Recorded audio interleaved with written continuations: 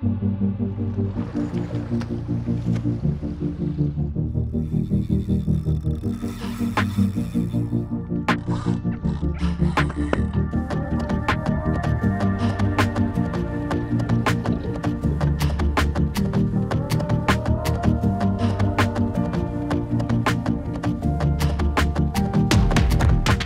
good morning from beautiful Stuart, Florida. We're out here with Britton this morning, fishing inlets for tarpon. It's the early minnow run here in June. Chris is hooked up on a beautiful fish. We're throwing heavier swim baits in fast current. We're using the 5.5-inch Protail paddle and the 3-ounce. Awesome sunrise. We got fish working all around us.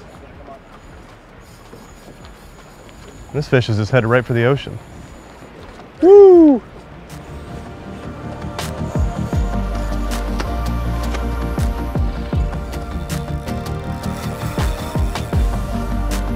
As you see here, we're fishing some pretty stout tackle. Chris is fishing, it's like a Daiwa Saltese, probably 5,500, 65-pound braid. We're using somewhat light leaders here. The water was a little bit clear, so we're fishing 60-pound fluoro.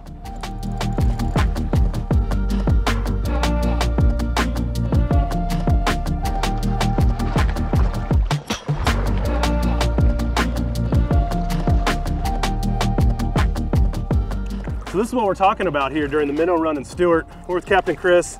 This is this beautiful fish right here. We've got the 5.5 Protail paddle stuck right up here in the button. Still in great shape, super durable bait. We're imitating the minnow run with all this minnow hatch going on. And nice quality fish. This one's probably about 80 pounds. Perfect size. Still a challenge in this deep water and fast current. Chris, it's a beautiful fish.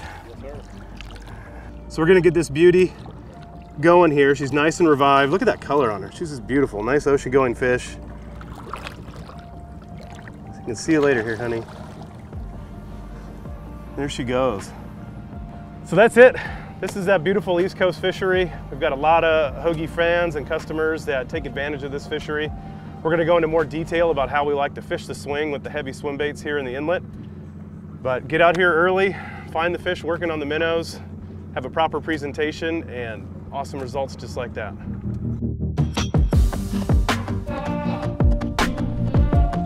So real quick, we're gonna talk about how to fish the swing with these heavier swim baits in fast current. We're gonna be fishing the 11 to 8 o'clock position. That means we're gonna be casting up tide, allowing the bait to sink for 3 to 5 seconds, and begin a slow, steady retrieve, sweeping it through the current, imitating that forage flushing out. Give it a long cast up current, allow it to sink for 3 to 5 seconds, point my rod tip down, begin a slow, steady retrieve. You don't want to impart too much jerking action. You can impart an occasional pause to allow the bait to drop and begin that steady retrieve again. The tarpon are sitting here staged with their heads facing into the current, so our goal is to have that bait sweep right by their nose and hopefully trigger that reaction strike as it goes by. Now you can experiment with the depth by just allowing the bait to sink less or more. We're in 25 feet of water. We do see fish active on the surface, but there are a lot that are holding mid-water column. So allowing that bait to sink for 5, 6, 7 seconds can get you down a little bit deeper and target fish lower in the water column.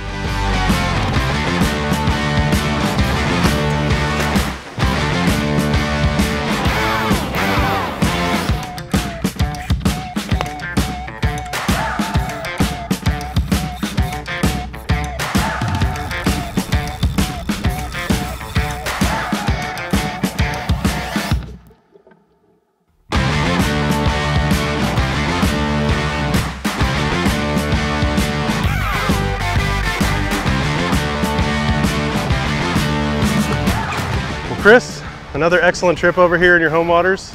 Yeah, man, it's been epic. This bite has been phenomenal. We've been over here, we've filmed at least a dozen times. You can check out our video library and see all the adventures we've done from Stuart to Vero with Captain Chris Britton. He's Grey Ghost Charters. If you're ever wanting to get out here and get on this tarpon bite, Chris is the man. He can show you how to come out here, do it on hoagies, and get you hooked up. It's always a great time, my friend. Always. It's always a pleasure, man. I always enjoy your company, and it's always a great time. Awesome. Well, that was great. We just had a beautiful release on the beach. Got a nice in the water shot. Long fight on that fish, but swam away healthy, and just an awesome, first half of the day. I think we're going to call it, go back and relax a little bit, and we'll check you out next time.